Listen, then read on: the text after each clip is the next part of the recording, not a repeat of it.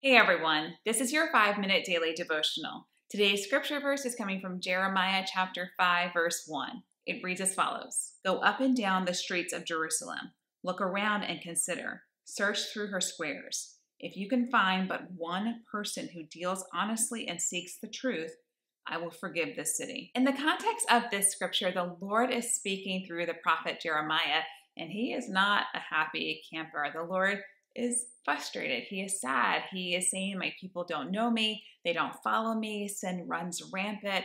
It's just sort of a mess. He says something similar to what he actually said to Abraham some years beforehand. Abraham is interceding for Sodom and Gomorrah because his nephew Lot lives in Sodom. And Abraham says, okay, Lord, if there's just a handful of people in the two cities, will you destroy it? And the Lord says, no, if there's a handful of people, I will not destroy it. And he's sort of saying the same thing here through the prophet Jeremiah. He's saying, okay, if you can find but one upright person in Jerusalem, one who seeks the truth, who deals honestly, I will not destroy the city. This is obviously very sad because not one person could be found who sought the truth, who dealt honestly, who sought to follow the Lord, who sought to live uprightly, who sought to live righteously. Not one person could be found. No one was upright.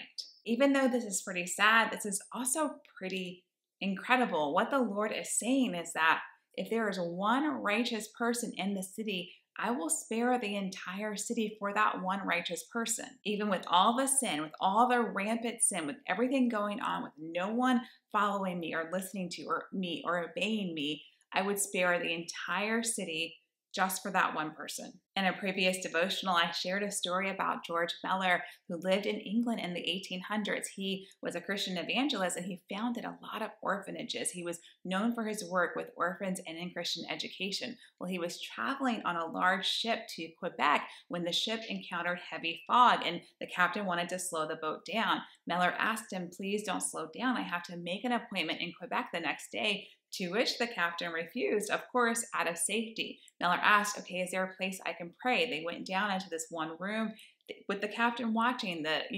Muller prayed to the Lord that the fog would be lifted and then got up and said, you will find when we get upstairs that the fog is lifted. I know my Lord. The captain was very disbelieving of this, but they went up onto the deck and the fog indeed had lifted. The captain became a Christian right there on the spot. He gave his life to the Lord, and Muller made his appointment the next day. But what I want us to see is that God did all of this for just one man. You may even argue two men. I mean, he lifted fog off the Atlantic Ocean for one, maybe two men. He told Abraham, okay, I will spare Sodom and Gomorrah if you can find a handful of righteous men. He is speaking through the prophet Jeremiah and saying, if there is one righteous person, one person who deals honestly and who seeks the truth, I will spare all of Jerusalem. And if God will spare an entire city for just one person, what will he do for you? At your job, you may be the only reason why that job is still in business. He has spared it for you. Maybe the robber has hit all these homes in your neighborhood, but somehow they have just passed yours. Your home has not been hit. God has spared that for you. Maybe there's that terrorist attack or that tornado or that hurricane that was meant for your city, and God stayed the hand and he spared it for you. We honor and praise and give God glory that he will literally move these type of mountains for us. That's absolutely incredible. But let's also do like George Muller, where we live righteously before other people so that when he is doing that, they see that without a shadow of a doubt, that is the Lord, and they give them their lives to the Lord because they see, okay, wow, he's doing that for this person. That person has that sort of relationship with the Lord. I want that too. Living for the Lord is a blessing and a privilege, and I would dare say a responsibility, because we can be God's witness to how he works in our lives to other people. They can see if God would do that for someone, for that person, if God would do that for them, maybe he would do that for me too. Let's pray.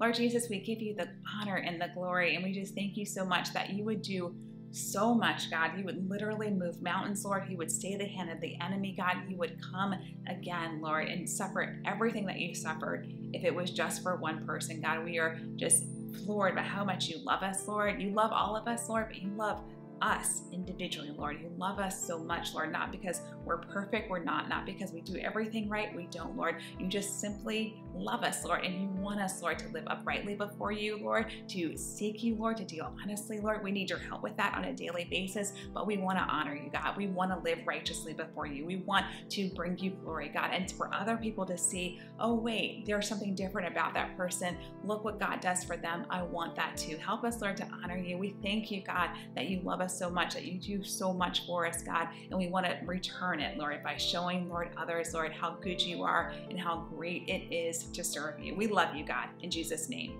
Thank you guys so much for spending this time with me. If you enjoyed this devotional, please be sure to subscribe to my channel, like and comment on this video. I would appreciate it, and I would love to have you guys. Guys, have a great day. God loves you very much. I love you guys. I appreciate you watching always. Have a wonderful day. God bless you. I'll see you next time.